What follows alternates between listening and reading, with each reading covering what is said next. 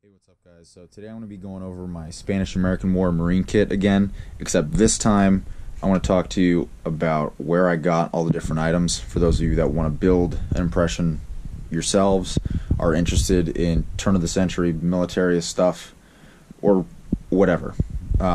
Most of this came from What Price Glory. If you don't know who they are, definitely check them out. They got a lot of World War I things, World War II stuff, not just American, British stuff as well, and they do have a pretty good selection of Spanish-American Wars things.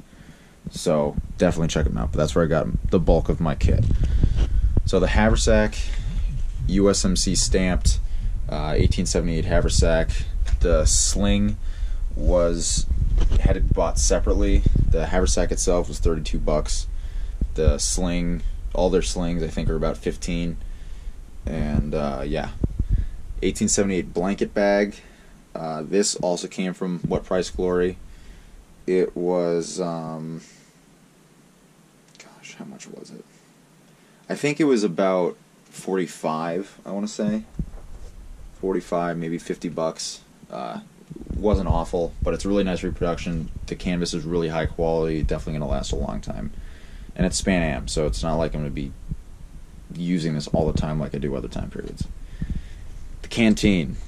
I got a lot of questions about this canteen in my last video of this gear, and I don't blame you, because I searched through hell and high water to try and find a USMC stamped cover for Span Am canteen, and for the most part they just don't freaking exist. I couldn't find them anywhere except this one place called Coon Creek Old West, and that's where I got this one, and it's great. Like, it's a really nice canteen.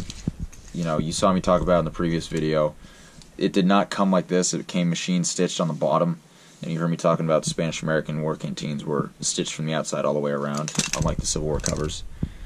But like, that was it. It's a great canteen.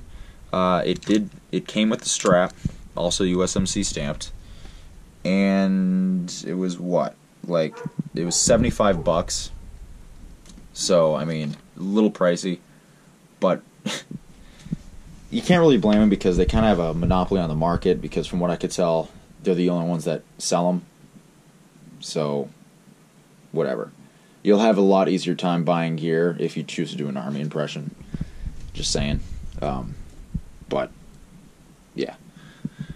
Leggings, also What Price Glory. These were $45. And well worth it. Like, the leather's nice thick, it's not cheap leather, the canvas is good quality, and none of the grommets or rivets or anything's coming out anywhere. So it's good quality stuff. These boots are actually the World War I ammo boots from What Price Glory. From what I can tell, no one really makes the service shoes from the 1890s for like a reasonable price, if any at all. And WPG's ammo boots look close enough for government work. They don't have the toe caps, but I mean, they're underneath the leggings, and they're black smooth side out boots. Like, they work, and I don't remember what I paid for them. I think they might have been like 80 or 90 bucks for these boots, but they're really nice boots, don't get me wrong. So that's where I would go if you're looking for like the service shoe type boots. And if you can find an actual reproduction pair, I'd love to know, because of course I would. Suspenders, you can get these from literally anywhere. Like, anywhere. These came from Fall Creek. I bought them when I kitted up for Civil War 7 years ago. And I don't use them for Civil War anymore, but they're very government standardized type pattern, and are pretty much the same pattern that were issued to troops in the Spanish-American War. These were, I think, like $15, $25 at the time. They're probably a little bit pricier now, but whatever. The fur felt hat. You heard me rant a little bit about this hat in the last video. It's a really nice hat. Like, really, really nice hat. Like, holy crap, it's a really nice hat. Really comfy. This came from What Price Glory. It was I think it was 40 or 50 something.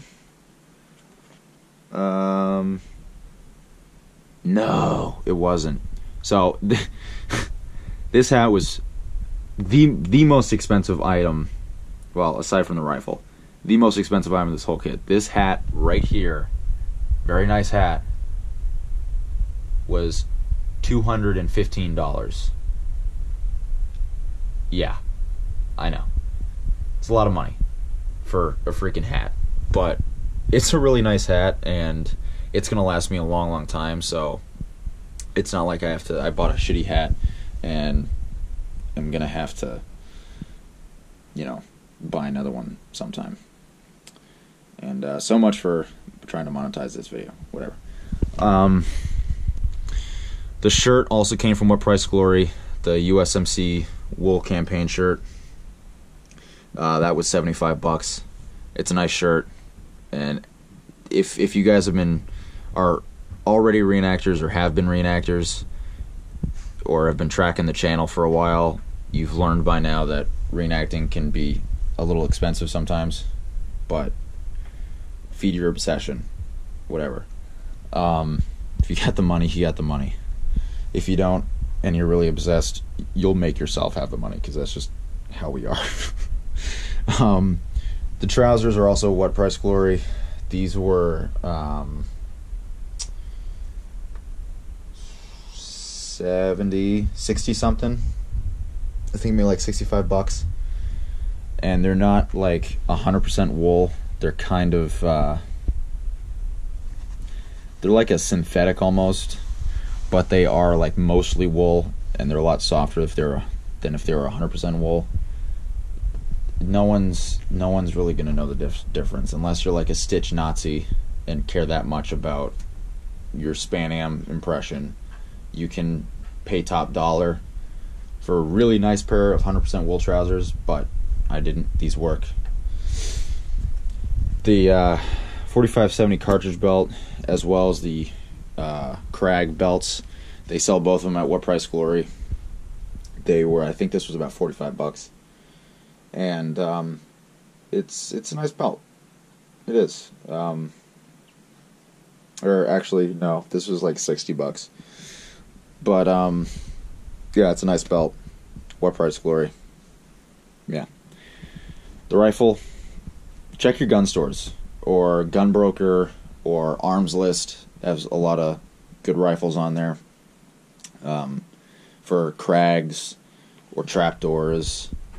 Good luck finding a Lee Navy rifle. If you do, it's probably going to be like through the roof expensive. But this specific trapdoor I got at Kittery Trading Post in Maine for $600, and it's original. So yeah, the poncho, shelter half, and wool blanket are all carryovers from Civil War. They all came from Fall Creek Celery for relatively cheap, but like I said, prices have gone up over the years, so they're probably a little bit more expensive now. All three of them together would probably run you $150, $160, maybe closer to $200 now. But that's how it goes. That's just about it. Oh, the historically accurate Eagle Globe and Anchor for Marine Impression. That is a reproduction I found on eBay, and I was the only one bidding on it and got it for $10. And it's a really nice reproduction. Solid brass, accurate. I like it. It was good. I was happy. So those little things, it's going to take some hunting, but if you get eBay savvy, you should be able to find them no problem. So that's it for now, guys. Comment, rate, and subscribe, and let me know in the comments if you want to see any more specific videos, because I do check the comment section from time to time. So let me know. See you next time. Bye.